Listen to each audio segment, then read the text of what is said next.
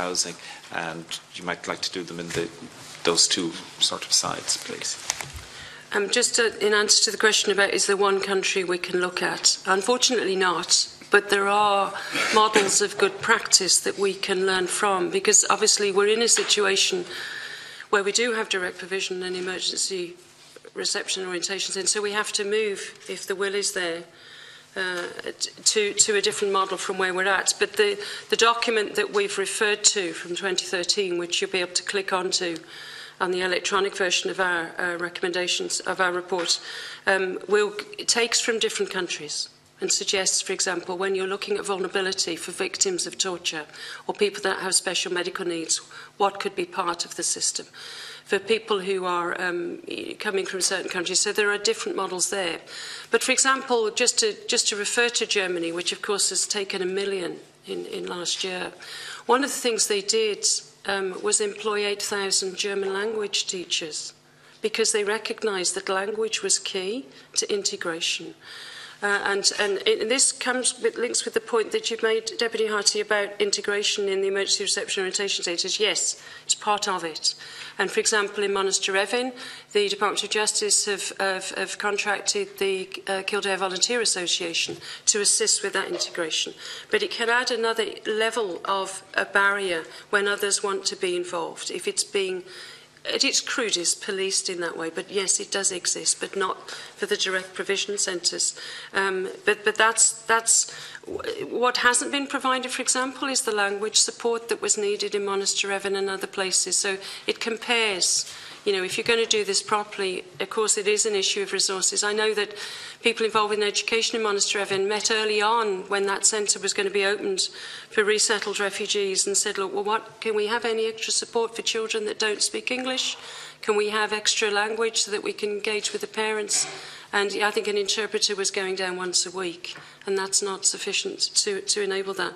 But in answer to the question, are they homeless, classed as homeless when they're in direct provision? No, they're not. Yes, they could be homeless if they've left afterwards, and we do know of people who are queuing up as homeless. But one of the big problems around direct provision is that there is no statutory framework for it whatsoever. We've just passed the first piece of major legislation on refugees, the International Protection Act 2015, in almost 20 years. There is no reference to the reception and accommodation and support of asylum seekers and refugees. It doesn't exist. So we're still working on an administrative basis, which in one level means you can make changes a little bit easier, but it also means, for example, lack of oversight from elected representatives to the same extent that you might get if it was in statute. So they fall outside of everything. I'm conscious I'm answering all of the questions, so Rory, just butt in. Looking at homes, it's the transition out of direct provision is where people need the help, and if they got the help with integration while they were in direct provision, that would make that transition a lot easier. As you said, when they know the systems and structures that they have to negotiate once they get out. But yeah, that's the big issue is integration while they're in the direct provision system. It would make life easier. In terms of the answer about advocacy by existing organisations, I would actually have a mixed model of particularly local authority with NGOs that specialise, and there's some good experiences now being built up as a result of refugees being resettled in greater numbers within Ireland, in places such as Thurles and Tipperary, Thurles and Portlaoise. So there are examples of interagency approaches which involves the voluntary sector, involves local authority and an element of central authority as well. And I think that if that could be brought out, that can work well, because you don't want to reinvent the wheel where people are already good citizens' information. If they're already used to dealing with a variety of different issues, bring them together, but don't miss out the voluntary sector. It wouldn't involve an organisation like us because we're national rather than local. But, you know, we work with groups like the National Learning Network, which have got 50 centres around the country and could be involved in helping people gain access to employment, and we've worked on a pilot with them. So interagency, I would say, is very much the approach that I would take. I think that's addressed the questions around housing. Yes. So if I'll come to Deputy Wallace's... You can conclude with Deputy Wallace, yes. I'll deal with Deputy Wallace. And I'm very much aware that you've been yourself to Calais and the impact that that had. One of the great things about Ireland and Irish people is the way in which they don't wait, they go. And the number of people that have been out, Irish Refugee, Dublin to Calais Refugee Solidarity Group and others have been out in order to provide direct assistance to people who are there. And for the record, I've also done work with haulage companies and lorry drivers on the grounds that they've picked up fines for bringing people in inadvertently when they never intended to. And I've done it on the grounds that don't penalise somebody for doing their job when they're not a people smuggler or a trafficker. They just can't police their vehicle the whole of the time. So there's various little bit of work have been done. One of the groups that's been out to Calais, Dunkirk and also to Cherbourg, because it's Cherbourg through to Ireland more directly, is the Immigrant Council of Ireland, who followed a UK lawyer's model of seeing whether or not there were people attempting to come to Ireland who had family members there. Most of the people they came across were people wanting to go to the UK. But I have no doubt that if any do identify themselves as wanting to join family, that an attempt will be made to persuade the Irish government to allow them to come without waiting for their asylum claim 18 months later to be dealt with in France. And that includes unaccompanied children, and unfortunately France really falls down when it comes to unaccompanied children. And that's why there's such a number in those camps in Calais, because they just don't address them as a specific group despite the need for them. So I think there are people looking at how to do that. But then there are people in Greece that are actually indicating they would be willing to come to Ireland. And so I think the department could actually say, let's be a bit more proactive. Portugal put it out there that they would take people. They actually produced a video to say, come to Portugal, because Portugal has lost so many Portuguese. They know they need people for the labour market to rebuild the country. There are things like that that could be done even in countries such as Greece to say, look, we're open. We're not anywhere near the commitment we've made of 2,900. So let's be a bit more proactive in Greece and actually determine who could come and avoid the necessity to end up in camps like Calais. And then in terms of the Kurds and the Afghans, a huge question. I'm sure you don't expect me to answer it in full, but the big concern about the EU-Turkey deal is that, again, Syrians were prioritised and Afghanistan, so Turkey has no commitment to not return Afghans and Iraqis even to those countries. And we know already that they're even preventing Syrians from crossing as well. Children included have been shot dead at the border with Turkey, and many have been beaten by Turkish border guards. I think that's part of a much wider debate as to the whole issue of refugee and forced migration at the moment, because what we've got to avoid, and that's why I commented on it at the very outset, is a two-tier system where we say deserving refugees and undeserving refugees, or refugees and economic migrants, because these are all on a continuum at some point in time. So I think that's much part of a bigger refugee question, but Ireland is co-hosting a 196 state UN conference in September in New York on the whole crisis, and that goes beyond the remit of this committee, but that's where the Dáil and the Senate can actually be saying, what do we want to see? Okay, it's a hosting role, so it's a bit like being a chair and you're remaining neutral, but it's a great opportunity for Ireland to actually say, what are we doing as a country that we could be, someone else can hold us up as a model, or what can we be working towards? So that conference in September is key, I think, to both the questions and the issues we've discussed here, but also those much bigger issues that we don't differentiate. Because what we're seeing is people claiming to be Syrian who aren't Syrian, because they know that Syrians are getting preferential treatment. That does them no good, and it does the Syrians a disservice as well. But it's bound to happen. Because if you can get through the gate, if you're Syrian, you're going to try and do that in order to save yourself and save your family or be reunited. So I can't do justice to that question because it's much bigger, but be happy to touch base with you on that. Thank you very much. Colleagues, that concludes this section. Ms Scanlon, Mr O'Neill, thank you very much for your attendance and your submission. And also, just to remind you, if in terms of the housing element, in particular the housing and homelessness, if there's any recommendations you feel that would be of use to the committee, the time is short, so I'd ask you to forward them to us as a matter of urgency. As I say, we will be concluding our work over the next couple of weeks, and it's that aspect in particular. Thank you very much for your attendance today. We'll go to private session as the next group comes in, please. Thank you.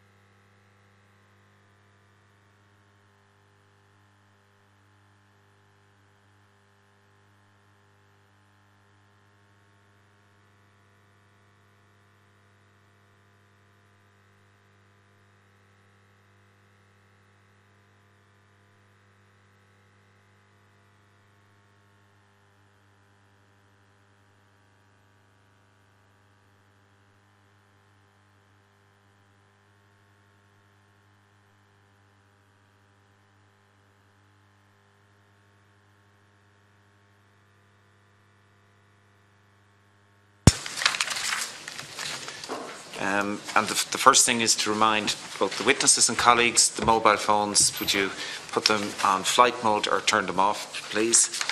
And secondly, the note in relation to privilege. I wish to draw your attention to the fact that by virtue of Section 17(2)(l) of the Defamation Act 2009, witnesses are protected by absolute privilege in respect of the evidence their evidence to this committee. However, if you are directed by the committee to cease giving evidence in relation to a particular matter, and you continue to so do, you are entitled thereafter only to a qualified privilege in respect of your evidence. You are directed that only evidence connected with the subject matter of these proceedings is to be given, and you are asked to respect the parliamentary practice to the effect that, where possible, you should not criticise nor make charges against any person, persons or entity by name or in such a way as to make him or her or it identifiable. The opening statement that you have submitted to the committee will be published on the committee website after the meeting, and members are reminded of the long-standing parliamentary practice to the effect that they should not comment on, criticise or make charges against a person outside the House or an official, either by name or in such a way as to make him or her identifiable. So I'd like to welcome Pavee Point, who are represented today by Ronnie Fay, Mary Bridget McCann, Ms. E. Collins and Eamon McCann. You're all very welcome and thank you for your attendance. We have received your opening submission and it has been circulated to colleagues. So I'd now like to invite you to address the meeting, and then colleagues will have a number of questions for you, I'm sure. Okay, Chairman and members of the committee, Pavee Point is delighted. Is it okay? Okay, thank you. Sorry about that. Okay. As I said, Pavee Point is delighted to have the opportunity to make a presentation to the committee, and we welcome the fact that the accommodation needs of travellers and Roma are included in the overall discussions on the housing crisis. Today we focus explicitly on traveller accommodation. However, we would encourage the committee to examine the housing needs of the Roma community at a later stage in your deliberations. Travellers experience marginalisation, discrimination and racism on the basis of their ethnicity at individual and institutional levels. Local authorities have continuously failed to provide permanent, safe and adequate traveller-specific accommodation which they are responsible for. Paradoxically, local authorities use health and safety issues as a basis for ongoing traveller evictions. Subsequent to the tragic fire on a traveller site in Carrickmines in 2015, a national fire safety audit in traveller accommodation was rolled out. Even though we received an assurance that the audits would not result in forced evictions, a number of evictions have taken place throughout the country, leaving families homeless or forcing people to stay at homes and bays of extended family members. The lack of prioritisation and political will are illustrated in the cuts to the traveller accommodation budget. Between 2008 and 2013, the traveller accommodation budget was cut from 40 million to 4 million, a staggering 90%. Even more shockingly, there was actually an underspend of 36% of the allocated traveller accommodation budgets by local authorities. The government statistics obscure the reality of homelessness and accommodation conditions within the traveller community. The term sharing of houses and halting bay sites is a euphemism for travellers living in chronic overcrowding. The term basic service bays refers to sites that are often flooded, rat-infested and lack sufficient facilities. The term unauthorised site refers to travellers who are forced to live at the roadside due to the lack of access to private rented accommodation, social housing and or traveller-specific accommodation. These travellers are in effect homeless, but they are excluded from government statistics on homelessness. This is wholly unacceptable. Travellers who are homeless need to be categorised accordingly, and their housing and accommodation needs must be met in a timely manner.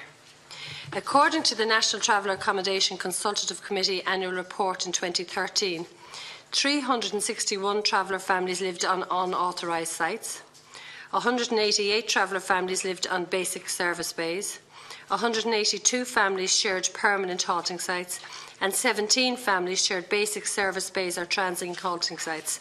663 traveller families shared houses. This means that roughly 5,500 or 18.6% of the traveller population are in need of proper accommodation provision. And if you use the Census 2011 figures, this would be the equivalent of 853,415 of the general population in need of housing. Yet the traveller accommodation situation hasn't been regarded as a housing crisis. Recently, there's been a significant decrease of traveller families living in private rented accommodation. Between 2013 and 2015, 237 traveller families left private rented accommodation. This figure correlates with an increase of 200 traveller families sharing houses and an increase of 173 families on unauthorised sites. It is clear that traveller families are responding to the accommodation crisis by relocating to sites that are already overcrowded, unsafe and uninhabitable. In order to address these issues, we recommend the following. 1. The establishment of a statutory traveller agencies with powers to approve and enforce local authority 5-year accommodation plans. 2. Introduction of a monitoring and evaluation framework with associated sanctions, ensuring full expenditure of funds allocated to local authorities for traveller-specific accommodation. 3. Increased provision and appropriate resourcing of accessible, suitable and culturally appropriate accommodation for travellers in Roma. 4. A reinstatement of the traveller accommodation budget to 2008 levels at a minimum of 40 million. 5. A moratorium on evictions and on the use of the Housing Miscellaneous Provisions Act until the accommodation needs of all travellers on the housing list have been met. And 6. Abandon the use of the terms sharing, basic services and unauthorised sites in order to provide an accurate reflection of the housing and accommodation crisis and include travellers in government statistics on homelessness. We thank you for your attention and the opportunity to discuss these matters further. Thank you very much for your opening statement. I'm going to take a number of questions and you can decide amongst you what way you want to answer them. But one is from myself, just very directly. The figures you quoted were based on your report of 2013. And I suppose from the committee's point of view, that's a number of years ago. You might give us an overview of where you think things stand today. And I suppose you don't have the exact figures, but the trend, because you did make the point that that represented 5,500 people, 18% of that. So just where you think it is today. Deputy O'Dowd, please. I'd like to welcome our speakers here today. I put down a parliamentary question. If it's helpful, I got it answered yesterday in relation to funding for traveller. I'll just read it from this, if I may. It says that the allocation for 2016 is 5.5 million, which is an increase of 1.2 million on the 2015 allocation, which obviously is a positive point.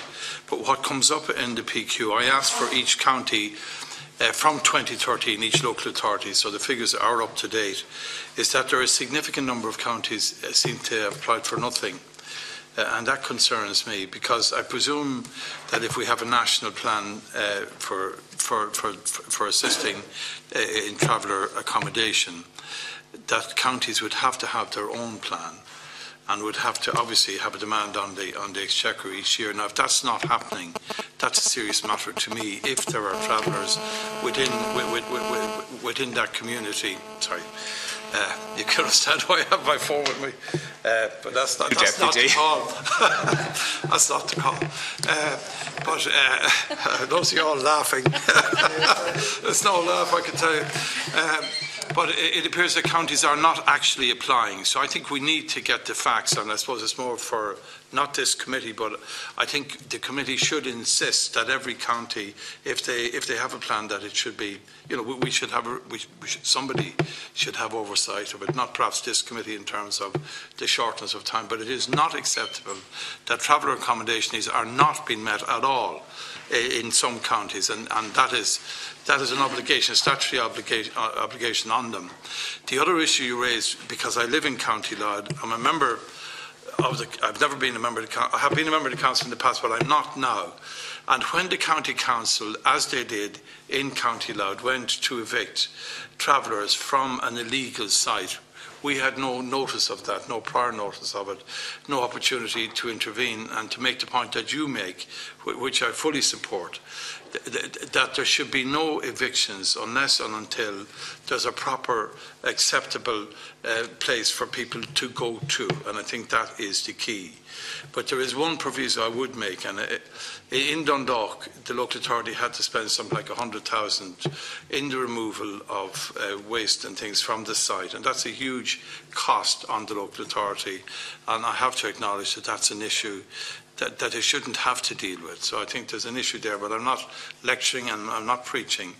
I support what you're saying, and but I do think that there should be no evictions unless we have a better place to put them in. I think that's absolutely critical, and that would create, I think, a security, even of a tenured place that's not up to standard. Obviously, they aren't, but that we shouldn't move them until we have somewhere decent for them to go.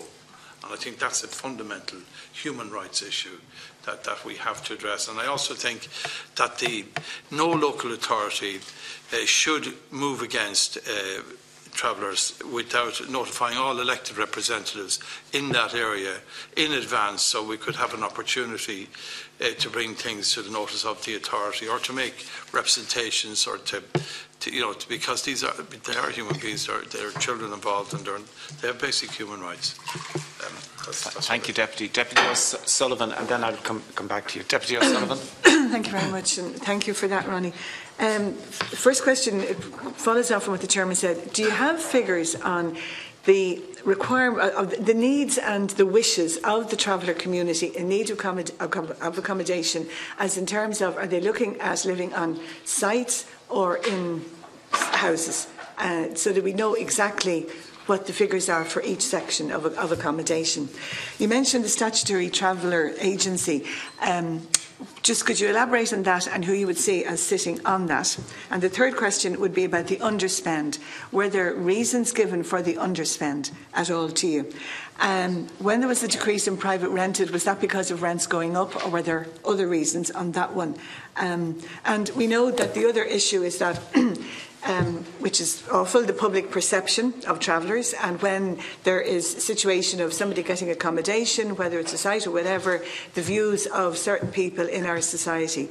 And what sort of recommendations, what can we do? It's a massive problem, I know, but to address that. And, I think back to the last time up in Pavee Point, the great celebration, President Michael D. Higgins was there, and the huge, the culture, everything about traveller, that's not getting out to the general population, and what we can do to address that. Thanks, Thank you. Thank you, Deputy.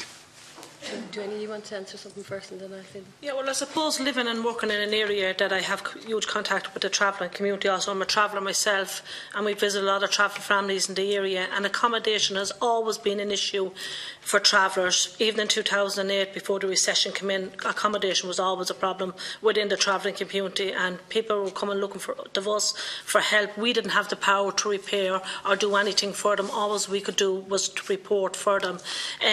Given that the budgets for the last number of years, all the cuts through the budgets, rent allowance for under 25s, given the travellers marry much younger. That's not to say that the settled population doesn't go out and live and start families. It has a huge impact on travellers. Overcrowding, where I live myself, just Ronnie outlined there, travellers moving into private rent and not being able to afford the rent, landlords putting up the rent, the isolation with travellers in it, discrimination that they face, the travellers being bullied in the area, not being able to play with children in the area, has all a huge impact on travellers' mental health as well. As I says, the rent allowance being cut, everything like that, huge problems around accommodation out there. Also, the underspent with some local authorities, and like when Ireland was awash with money in 2008, I would always say travellers would have been one of the groups who actually didn't benefit for the Celtic Tiger, and we were the ones for the last number of budgets with all the cuts that's been imposed on us, and we were the people who have made suffer, along with a lot of other people out there as well. The issues that we face, as I said, in my area, we have 50 houses, but we've about 60 families, and Ronnie just outlined there that people going into private rented, leaving private rented, as I said, not being able to afford, and overcrowding is a problem with us in our area. Playgrounds in our area is a huge problem as well. We don't have any playgrounds and stuff like that. As I said, the budget cuts usually there as well. the rent allowance as well. So there's huge problems.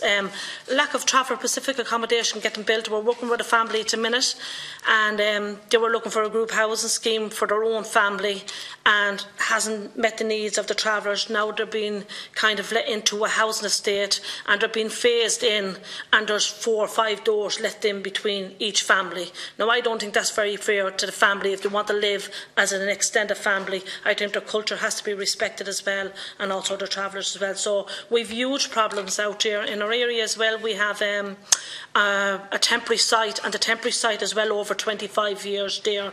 So we done a mapping exercise there a couple of weeks ago around the Carrick Mines incident there, and there was overcrowding is a problem. Electric wires just running everywhere, taking overloading of sockets and spell, and people are coming to us looking for support, but we are limited what we actually can do. Now look, we have a lot of government departments, and every single one of them has a responsibility to people in Ireland, but also to the travelling community. And when I look at a traveller accommodation, my own experience, just it hasn't been met. The other thing that we face in our area as well is when young married couples come out of private rented and they move into a caravan and they move into the back of some of our houses, they've been charged €20 rent because it's based on your income. Even though it's a separate family, separate income, separate home, the income is assessed and we're charged €20, even though the young married couple mightn't have any facilities, no water, no electric. And it's just, I had a meeting with somebody today, and they were saying, look, as a tenant, we're giving them the right to reside in our property, so to us to supply them with water and electric. So the young generation feel very disappointed that they've been charged something but not getting anything for it. So just you just leave, it doesn't matter. Also on the ground as well, that when we go out visiting families as well, and we're promoting health, we're promoting health on grounds when we go out there, that travellers are living in such a bad condition. Some of them haven't got running water, some of them haven't got a shower to wash and that. And by going into private accommodation, in particular, I know families that I visit, and there's one of them, a mother of 3 children. She's living in an apartment, isolated away from all her own extended family. She's living in a little, like a box room, and she has 1 bedroom with 3 children, herself and her husband. And she's crying out every time we go to her. More bodies than myself knows this. She's crying out for the house, to get a house, so that she can only have a little bit of a garden for to play in. If there was a site, a group housing, it'd be hands down, it'd be a welcome guest. But we know exactly and who'd know that better than myself? Because I went through that experience myself 24 years ago when I came to live in an area, and there was only Tiggins there, and I campaigned for the houses that we're in now, the same number of houses as Mary's after talking about. And unless the accommodation improves for travellers, and everybody has to take this into consideration, unless it does, we're going to have more suicide, we're going to have more mummies breaking down with mental health, because I can prove that and I know that. So in a way, they're crying out for help. Okay, just maybe to refer back, the National Traveller Accommodation Consultative Committee is set up under the auspices of the Department of the Environment, and as you know, they publish their annual account, and in fact the 2015 one is available online, which is where I've pulled some of the most recent statistics from. The last published one I had was 2013, which is why I used that report. But what the data is showing is, well, there's a few issues. One, that the data is presented in such a way it makes the analysis and the reality, it hides it. And what we're saying is it needs to be much clearer so that people realise what's behind the data.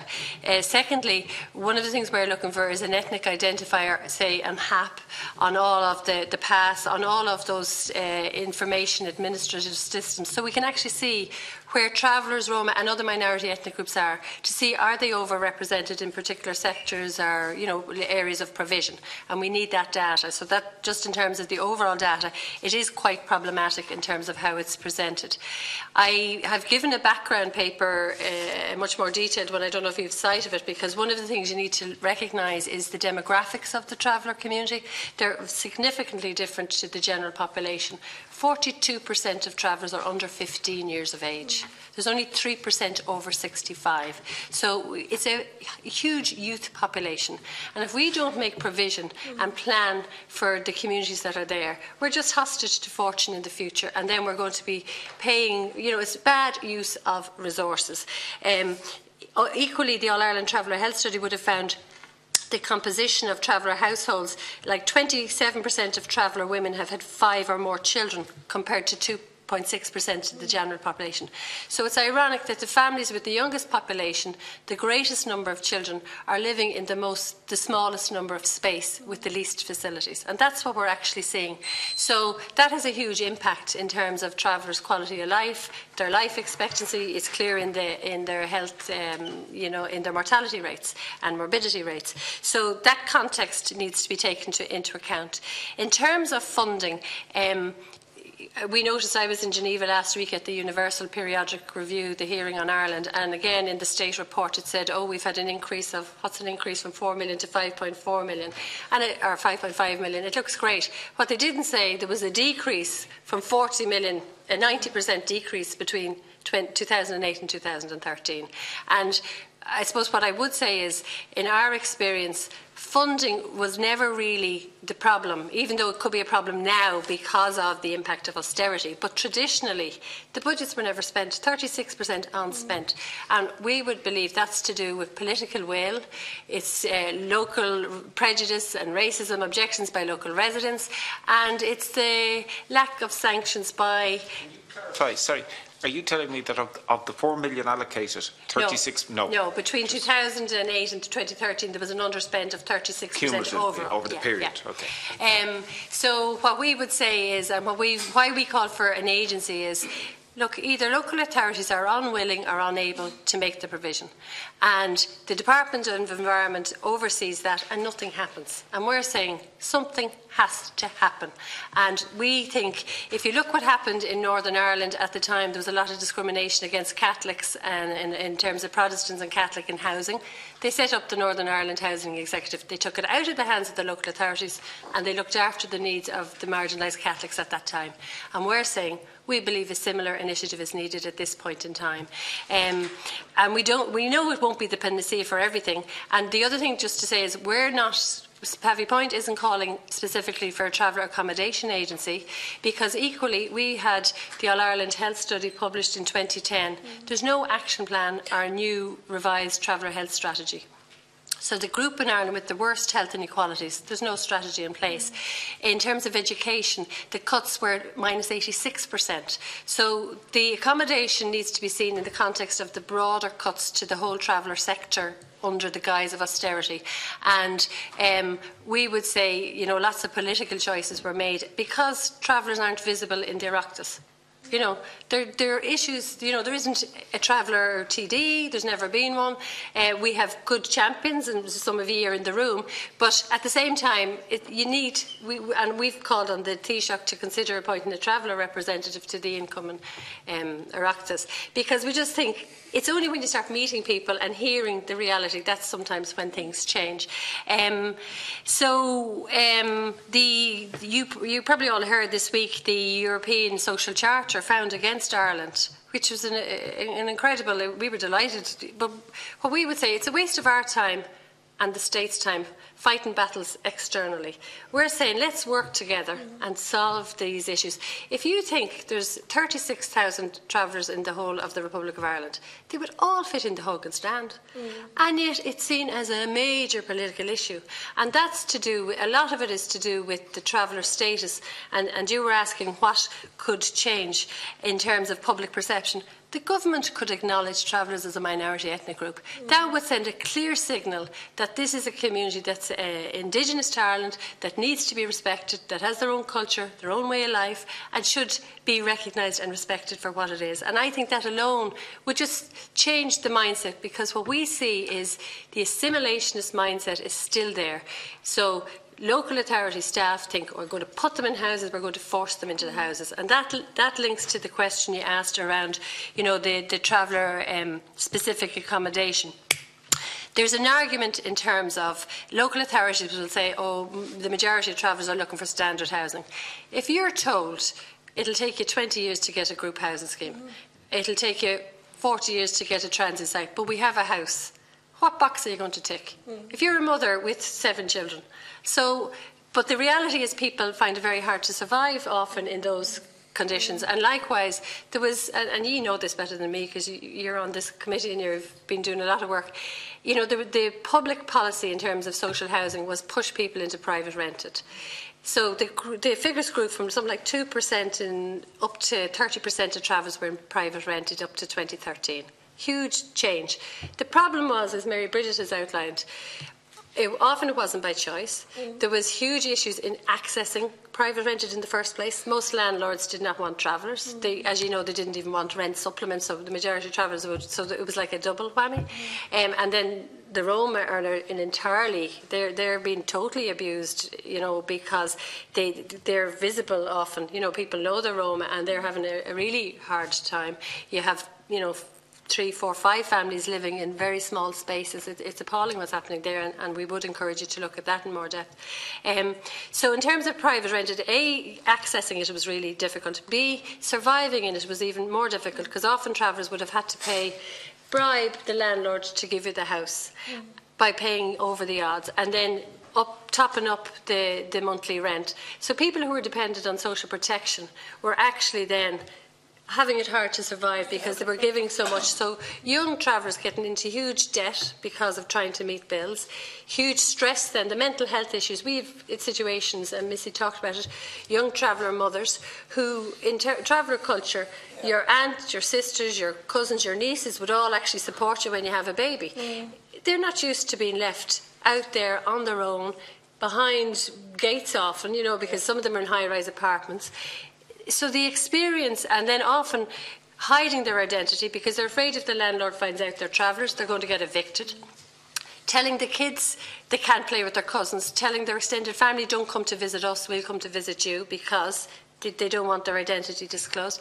There's massive issues in private rented, and what we're seeing now in those stats that I managed to get yesterday on the website is, the 200 and whatever number of families I said have left private rented. But what they're doing is just going back to their families, doubling up, living in very basic conditions. So look, something has to give, And just to say, the National Traveller Accommodation Consultative Committee had commissioned a report on, and one of the recommendations in 2014 was to clarify and agree the demand for traveller-specific accommodation. And what they asked the NTACC to do was to develop an agreed annual count and national assessment of need for the development of local traveller accommodation programmes, because it's always contentious between what the local authorities are saying is in their area and what the travellers know are actually there. So we need accurate data, and that's back to the data that you're saying. Thank you. I would say again here, as who I am, and I have to say this, why are we such a problem? It's not as we've dropped in for this last few years back. We've been around for centuries, and we have our own ways, we have our own culture, we have all very strong, and to bring children up in living conditions where the mummy and daddy is not even happy with them, I think that's outstanding. It's stress on the mummy and daddy, it's stress on the children. And maybe just to get back to say as well about the All-Ireland Health Study. We campaigned for that All-Ireland Health Study, first of all for a strategy, which took us at least 9 years, a health strategy. And seeing the state of travellers' health, it shouldn't have took us 9 years. Didn't it? In 2005 it was launched, right? Then we campaigned for the All-Ireland Health Study. It took us another 8 years. And that was a tremendous piece of work that we carried out. And it was done from one end of Ireland to the other. We found out all the answers. And when I held that up over my head on the day when that was launching, and Minister Mary Harry was there, and plenty of more people with her, I was the proudest woman in Ireland, I thought, because as right now there's something going to be done about our health and about our living conditions, about our education and that. How long ago was that? Has there been any movement in it? No. We'll be waiting till death's doing, and our people is dying younger. Suicide is 7 times higher for men and that. And how long more will we have to wait for a bit of civilisation in our own country? I suppose, as Ronnie said, we have a very young population that came out of the All-Ireland Health Study. And I think it's time to get back to the travelling community, because we're very disappointed that no actions has been taken and a study, given that it cost 1.4 million and has been sitting in the Department of Health ever since. One of the things that came out of the study as well was the support and the family networks that we have living within a group housing scheme or with our extended family that we certainly wouldn't have if we lived in our standard housing. And out of the All-Ireland Health Study, we only got 8 travellers over the age of 85 years of age. So if we don't act now, and government departments don't act now, and give the younger generation a better quality of life, education, accommodation, less discrimination, better job opportunities, taking them in jobs, giving them better jobs, as I said, they won't live as long as the general population, because we do see the government coming out planning for the general population that is living longer into their 80s and 90s. But when you look at travellers, they're only living to 60 and 64. So I think you need to act now. We're a lot of traveller groups out there, a lot of traveller organisations. We've been talking for a long, long time. Went to a lot of committees, bring up a lot of issues, and there has been some progress, but there needs to be more around if travellers need to live that much longer than the general population. Thank you. I have a number of other deputies who have questions and comments for you. Deputy Function, I'll take a few of them together and then I'll come back to you. Deputy Function. Thanks, Chair. Just to say thanks very much for coming in and for the presentation, and also for speaking with such honesty. I think that's really important. It's kind of been answered, but just to clarify, the statutory traveller agency, would you see that body, if it was set up, as dealing with the issues of underspend and the fact that some local authorities are not drawing down money at all? And would you see that as having obviously a wider role than just housing? Because we have an issue where for the last number of budgets at a local level, Carlow Kilkenny is the area I represent, where we've had money put aside for a Traveller Horse project, but yet we still haven't got it up and running. It's like we're going into our 3rd year now, and we've increased the funding every year in the budget, but yet we still haven't done anything about it. And the other thing is just maybe to comment on your experience of that health and safety audit that was carried out, because I was in the Halton site and in a number of caravans that I couldn't believe had a health and safety audit and that it would pass, because there were such obvious issues with wires in a very damp environment, and young kids staying there. So I'm just wondering, just even your own opinion on that audit that was done, because from my experience, I couldn't believe when I went back to the local authority that they said that the caravans had been seen and had been passed as being safe. I just don't see how anyone could say that it was a safe environment, particularly for kids. But just if you could maybe comment on that. Thanks. Thank you, Deputy. Deputy Kenny. Thanks for the presentation. I know it's probably been answered, but it is absolutely shocking that the rate of suicide in traveller men is 7 times higher than the national. It's unbelievable. It's incredible. It's shocking when you hear that kind of in black and white. So if you could comment in some way, if you get a chance to say, how can we deal with this issue? I mean, it's a national disgrace, Thanks. Thank you, Deputy. Deputy Harty. Just to go back to traveller health, the statistics that you have given are absolutely appalling and shocking, that there's only 8 members of a community of 36,000 who are over the age of 85, and 3% of the population are only over 65, or 3% over 65, and the rate of suicide. How much do you associate that with the accommodation problems that you have? Thank you. If you'd like to refer to those questions, and I have another group after that here. So in terms of the traveller agency, we think it has to drive, if you think there's 84% of travellers unemployed, we've never had a traveller training or employment plan. And yet when we had 18%, 14% of the general population unemployed. It was like a major crisis. Everybody, galvanised, rightly so, to take action. But the travellers keep falling through the cracks. So that's why we say the agency needs to look at health, culture, accommodation. It can prioritise accommodation its first year of operation. But what we're saying is we have fabulous policies in relation to travellers, and what the big gap is between the implementation of the policy. So we have the policy, but we do not, there's a gap in implementation, and that's where it's falling asunder. And that's why we thought if we had an agency to drive it, to hold people to account, to share good practice, to do those things, we would be hopeful that it may, bring about change.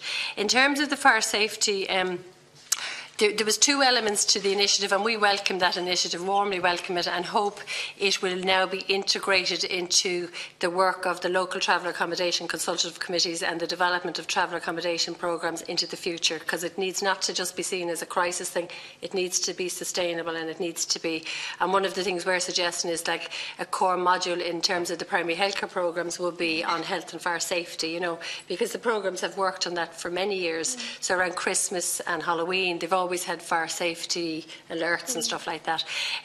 We were disappointed because I suppose we'd higher expectations, and as you rightly say, what they were was visual audits. So someone walked on the site and looked around, and it was limited.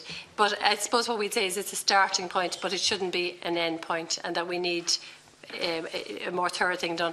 But the second part of the initiative was the development of traveller fire safety awareness training, and that has been more successful, and where it's been particularly successful is when it's been rolled out and run in partnership with traveller organisations, and the fire service have been very open. The problem has often been the local authority. It was getting organised through the local authorities, so there was gaps because the local authority would maybe ring a site in the morning and say, we want you to go down here, like totally ridiculous. It was so disrespectful in terms of it, as though no one has anything else to do, that their time isn't important, but also it was a lost opportunity not to work through the traveller community development programmes, because they would be the mechanism, and the primary healthcare programmes, they have the best relationship with travellers. So if you want to be effective, talk to the people affected, and give them a voice. In terms of the accommodation, the National Traveller Health Strategy said, and I'll quote from it, "There's little doubt that the living conditions of travellers are probably the single greatest influence on health status. Stress, infectious disease, including respiratory disease and accidents, are all closely related to the traveller living environment. It is clear that an immediate improvement in the living conditions of travellers is a prerequisite to the general improvement of health status." So that was the National Traveller Health Strategy. And the All-Ireland Traveller Health Study, which was published in 2010, undertaken by Department of Health here and in Northern Ireland and done by University College Dublin, said, "What we can say is that the better accommodated the traveller family, the better the health status." So there's a clear link between your accommodation situation and your health situation. And that's why we're so disappointed at the inaction since the publication of the All-Ireland Health Study. We think it was a missed opportunity to build on the momentum. And in terms of the suicide actually accounts for 11% of all traveller deaths. It's huge. And again, we're disappointed. The National Suicide Strategy Connecting for Life was published, and we would have made a submission to that highlighting things. I think we ended up with one sentence, and it had travellers and other vulnerable groups. And that's very disappointing when, in fact, and then they talk about evidence-based policy making, and yet the evidence we have is 11% of traveller deaths. So we would have felt it should have been given greater priority and targeting.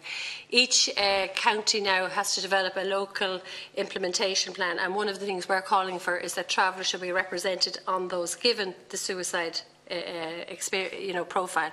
And we're also looking for an ethnic identifier so that we know what the outcomes are and where the issues are. So, say from the All-Ireland Health Study, we know that there's an excess number of traveller deaths compared to the general population. So Cancer doesn't attack a traveller in a different way than a respiratory disease or heart disease than anybody else. But what we know is that there's discrimination, A, in getting access to the service, and B, in the quality of services travellers receive. That's documented independently in the All-Ireland Health Study. There's 134 excess deaths every year. If you compare travellers to the general population, there should be 54 deaths. There's 188. So why? It's institutional discrimination and racism. That's the reality. It's people forced to live in really bad conditions. We also know it's very bad for your health to be born poor or to become poor. That's all documented. And what we see is a community that's most marginalised, who has, so you're seeing it in their health, in their life expectancy, and in their mortality rates. I think. Okay, we have another series of questions for you, so we're back to you. Deputy O'Brien. Thanks, Chair, and thank you very much for the presentation. And I suppose for those of us that represent constituencies that have significant traveller communities, we spend a lot of time working on exactly the issues that you've outlined, so we're well aware of them, but it's very important to have them on the record here. A couple of things. The first is, I suppose, just to express support for the idea of the traveller agency, specifically in relation to ensuring that local authorities meet their statutory obligations. I suppose the one thing I would say is there are some local authorities that do have a better record than others. And I think if we were to have such an agency, or if this committee were to recommend such a thing, I think it would be important to have a kind of a carrot and stick approach to basically say that, look, local authorities have this function. In the ideal situation, they should get on with that job. But where they don't, and where they don't meet those functions within very specific timelines, this agency would have the authority to step in and through the emergency powers that are already on the statute book that, for example, the Minister used for the rapid builds in Poppentry for planning and for procurement, the agency and the managers could go over the heads of the local authority and the councillors where they don't meet their obligations. And I think if you did it in that focused way, I think most local authorities would probably start moving much more quickly on fulfilling their own obligations. So I think that is an argument that is almost beyond making at this stage. A couple of questions. The 40 million, given the level of need that's out there and the poor condition of many of the traveller-specific sites of a range of types, would 40 million, if the budget was returned to 40 million, even phased in over a short period of time, would that be enough?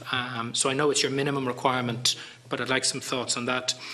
I'm also conscious that, and again I say this because I work with a lot of travellers in the community in Dublin Midwest, there is a section of the travelling community that does by choice want to live in private rental or council accommodation. So you're absolutely right. There are people who are left with no choice, but there are those who want to make that choice. And I'm acutely aware that that group of people are having particular difficulties in the context of the rental crisis at the minute. So they're experiencing the rental crisis like everybody else, but the additional barriers then to seeking alternative accommodation are even higher. So again, I'd just like your thoughts on that, and if you have any specific recommendations you think we could look at in the committee. The last thing is, unless I'm wrong, in the programme for government there's about 61, 62 recommendations on housing. None of those relate to travellers or traveller accommodation. And I'd just like for you to put on record your thoughts on that, because while there are clearly broader issues in terms of health, etc., our function here is to make a report in a short period of time to the Dáil and to the Minister specifically on housing issues, to try and find ways of alleviating the most immediate housing needs of all sections of society, including travellers. So if you could comment on that, that would be great too. Thank you. Deputy Butler. Thanks, Cathaoirleach. Like my other colleagues, I would also like to thank you for coming in here today. I actually feel it's been one of the most powerful, honest, raw submissions that we have received. And I think it has certainly laid a marker out for everyone here. A couple of questions in relation to the tragic circumstances last year when 10 members of the traveller community, and I think there was 2 babies, lost their lives last October. I'm just wondering, has there been any immediate improvement for the travelling community? You know, I think there was such an outrage across the country, and I'm just wondering, did that outrage die off within a couple of weeks again and you were left to mourn your loved ones that you lost? I'm just wondering, was there an immediate reaction or an immediate response? The second question I want to say, it seems to me that I'm a new deputy myself from Waterford. The political will doesn't seem to be there. I think that's quite obvious, and I'm not hinting at any one party or across the board. The political will doesn't seem to be there, and I think that's something that will seriously have to change. And the third point or question is, you know, we all watch on television some of the programmes in relation to the travelling community, My Big Fat Gypsy Wedding and different things, and I feel, after listening to you today, they certainly don't portray what traveller life is like in Ireland and in England, for that matter. There's a perception there that a lot of travellers are very wealthy. They focus on the big weddings, the big christenings, the outfits, and I think that is not doing the travelling community in Ireland any favours at all. Thank you very much. Thank you. I think that concludes the questions. And just one final question for myself in relation to this.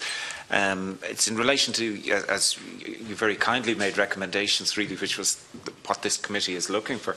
You talked specifically about the establishment of the statutory traveller agency. And you go on to say, with powers to approve and enforce the local authority 5-year traveller accommodation plans. And really what I want to know, and I suppose it has been alluded to, is the sum of those 5-year traveller accommodation plans nationally. They're done by local authorities and whatever. Does that meet the real need, or do you contest them? So what I'm getting at, I suppose, is there a step before this required? In other words, do we need a national audit, if you want to be as crude as that, rather than just the sum of individual local authorities? Because if you try and enforce a plan that's flawed to start with, you're not going to get to where you want. So you might address the range of questions. Thank you. Well, I suppose just in relation to the Fat Gypsy Wedding, certainly didn't do us any favours either, given that we've young girls coming up and probably wanting to get married, that they want to go out and spend and get dresses. But I remember I was called for an interview last year, and I was asked to do an interview on the radio about First Communions and confirmations. The season was coming up, so I got on the phone and I gave a kind of a pre-interview just before, and the interviewer turned around and I was talking about discrimination that we did when it comes to a celebration, that we couldn't get a function room, all these problems. Extended family was very good for us in organising communions or confirmations, that we had a very good extended support we were getting. And I kept going on, and she said, look, she says, you're very good at other things, but that's not what we want. She wanted me to turn around and say that we spend £5,000 and £6,000 on such a thing, we get such a thing. The reality is that a lot of travellers out there who don't spend that, who can't afford to spend it, who doesn't have it. And we did have one of the ministers coming out in recent budgets coming out, and all the supplementary welfare, all has been cut, the confirmation grants, communion